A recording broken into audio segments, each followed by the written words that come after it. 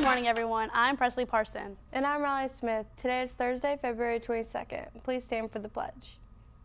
I pledge allegiance to the flag of the United States of America and to the republic for which it stands, one nation, under God, indivisible, with liberty and justice for all. Today, for our delicious lunch, in line 1, we will have honey glazed chicken with mashed potatoes and a roll. In line 2 is going to be cheese or pepperoni pizza, and in line 3, we will have classic cheeseburgers.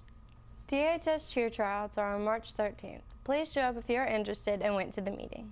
Congratulations to Jay Tatum. She signed a scholarship to run cross country at Henderson State University in Arkadelphia.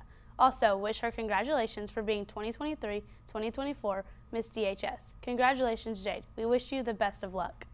Fernara Camarillo from the U of A will be here on February 23rd to help students that want to apply for their summer ACT Academy for sophomores and juniors or to the Jumpstart program for juniors. The U of A is also doing an ACT Academy in partnership with UA Costa on June 6th and 7th. It's FFA week, and we want to thank all of our FFA students and the teachers, Mr. Morgan and John Frazier. It got cold this week, and now it's hot. Here's Rusty Bermio to tell us more about the weather. Thanks, guys. So earlier it was 62 degrees. Later it's going to be 69. At 2 it's going to be 76.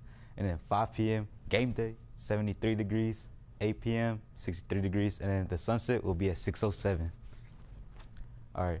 So tomorrow it's going to be a high 68, low 49. Saturday, high 71, low 44. Sunday, high 74, low 48. And then Monday, school again, high 78 with low 55. Back to you guys. Our Leopard and Lady Leopard soccer teams play El Dorado tonight at home. Kickoff is at 4:30. The 2024 baseball and softball season starts tomorrow night.